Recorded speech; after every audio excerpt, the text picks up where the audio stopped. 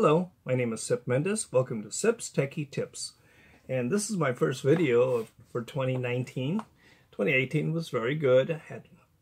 I got over 140 subscribers for my first year because I started right about at the beginning of that year.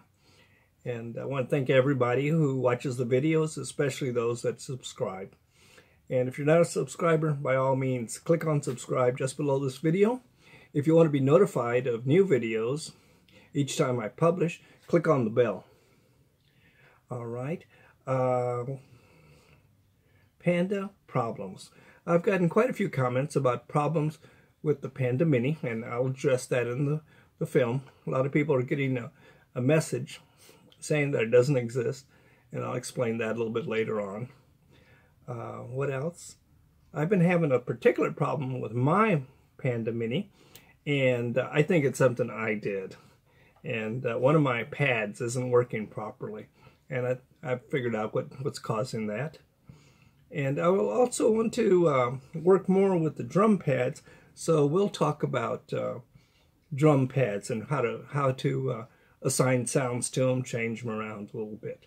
Okay, so stay tuned. This is my Worlde Panda Mini, and I really enjoyed this little MIDI. It works pretty good. It's very compact.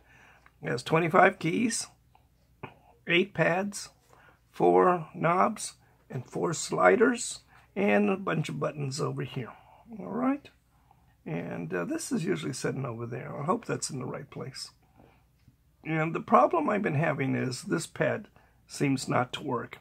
And actually, sometimes it lights up and sometimes it doesn't. But if you look over here on the screen here in Ableton Live version 10 Lite, okay, and you'll notice that it is listening to all instruments and it's listening to all channels. My keyboard, the keys are set up as channel 1 and the pads are set up as channel 10, but right now it's listening to anything and everything. And so if I hit a pad, you get an indication that something was hit. You hit a key, same thing.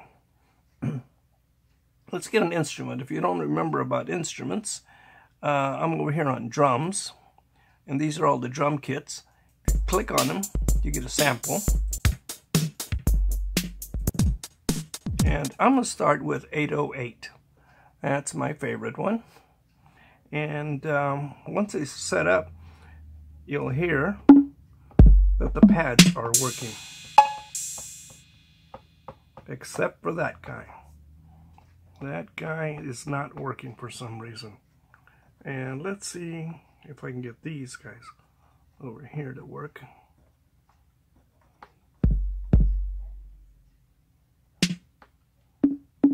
Okay, so now my keyboard is set back to where the default is. Notice the keys are blinking. It is blinking. Keys are being pressed. But I'm not getting any sounds until I get down to D sharp.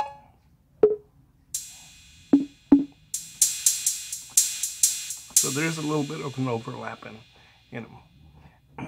I think the problem has to do with the way my banks are set up. This pad is not set up properly. Because if I go to bank and hit it, I get nothing. And that says I'm on bank 1 or scene 1. If I go to bank 2, it still doesn't work. The others work fine. If I go to bank 3, now it starts working again. And bank 4 is fine also. So I think there's an assignment error that I can fix with my Worlde Panda Mini editor. So we'll go look at that. This is my Worlde Panda Mini editor, and it's used to set up and customize the keyboard so that it'll perform more the way you want it to perform. And some users have been reporting getting a message, and this is the message they get.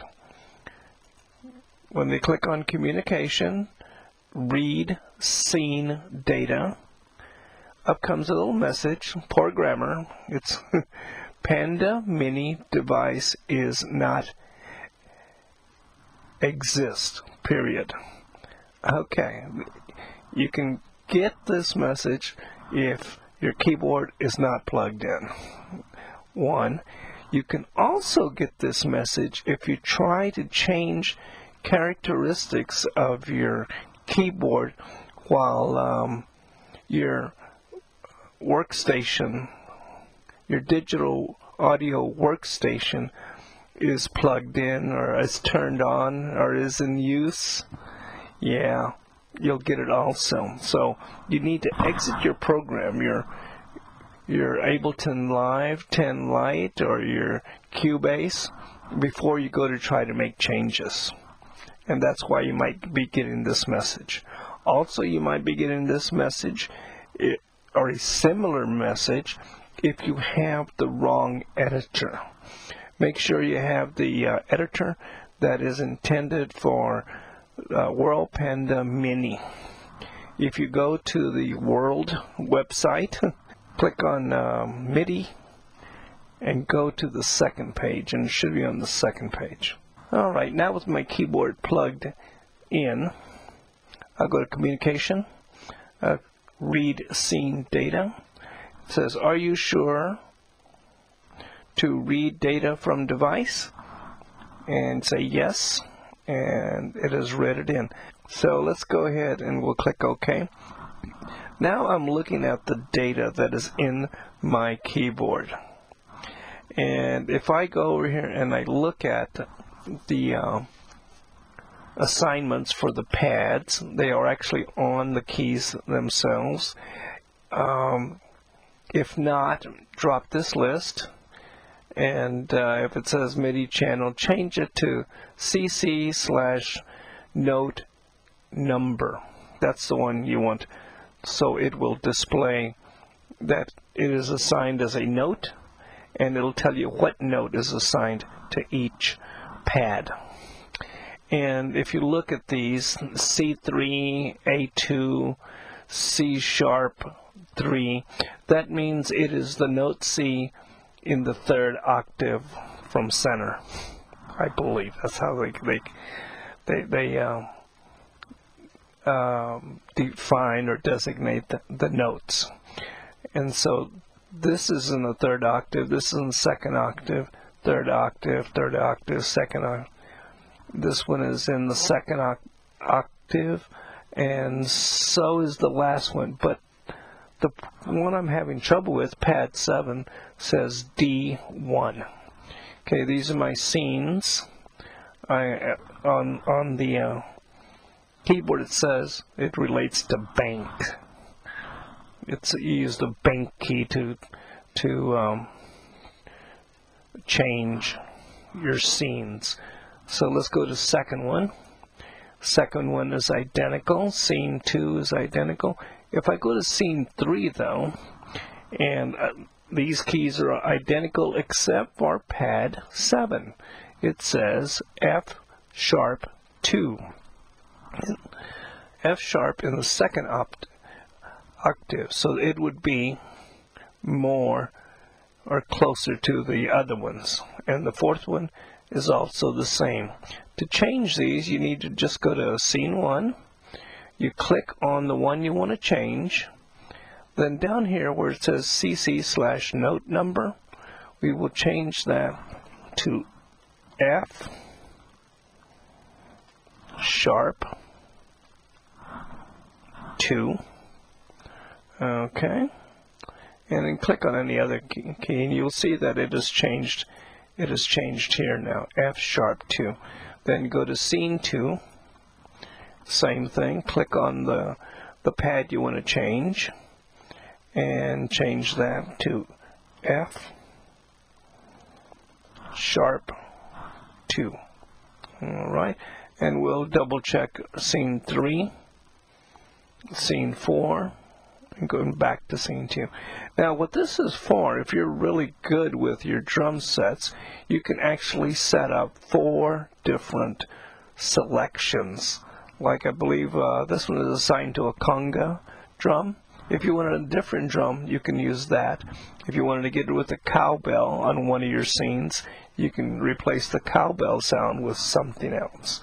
And then you need to go ahead and save this back to the keyboard. Click on Communication, click on Send Data. Are you sure to send data? You say yes, and Send Data OK. And then you click OK, and then you can close this down and you're done. My drum sounds are fixed now. I'm going to go to bank 1. It's working in bank 1 at pad. Bank 2.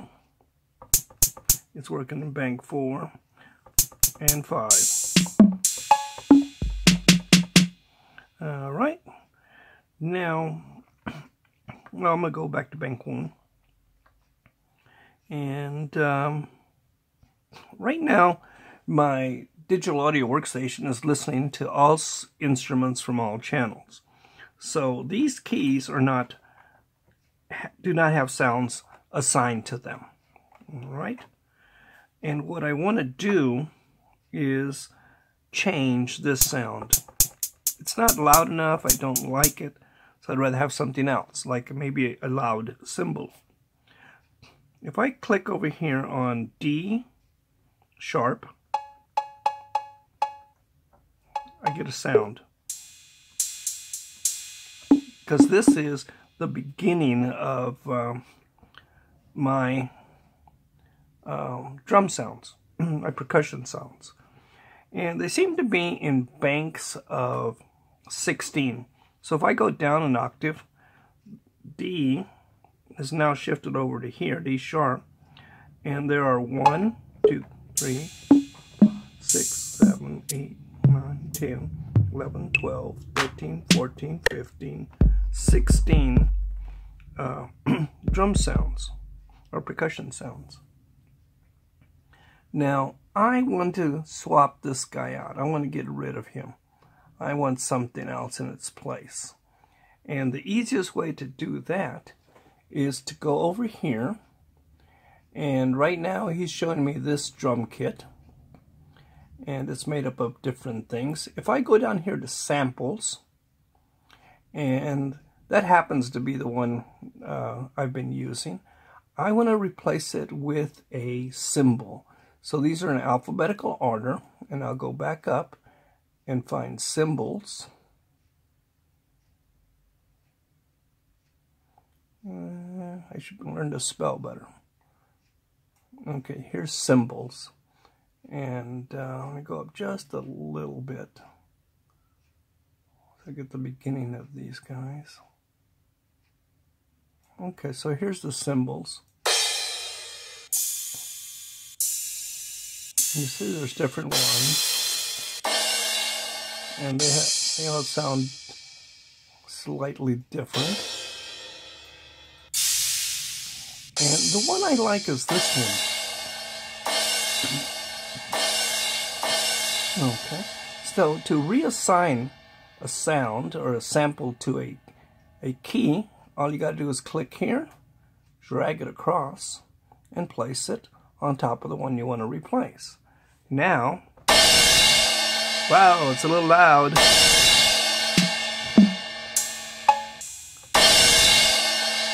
Okay, there he is.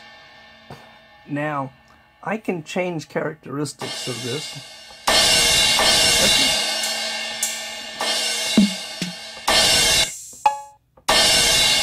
So let's see if I can get him a little less loud. Here's the wave of the cymbal sound, and he does have a volume control. That's loud. Okay, I'm gonna change banks real quick.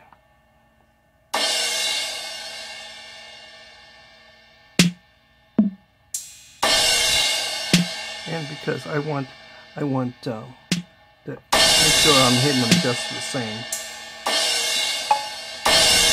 but it seems quite loud. So all I got to do is click on the volume control, drag him down.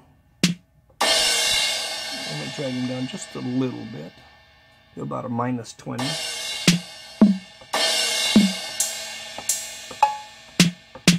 Yeah, let's go back to 18.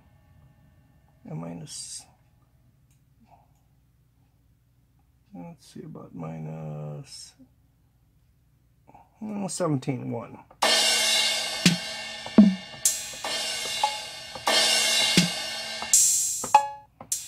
And maybe that's better. Okay.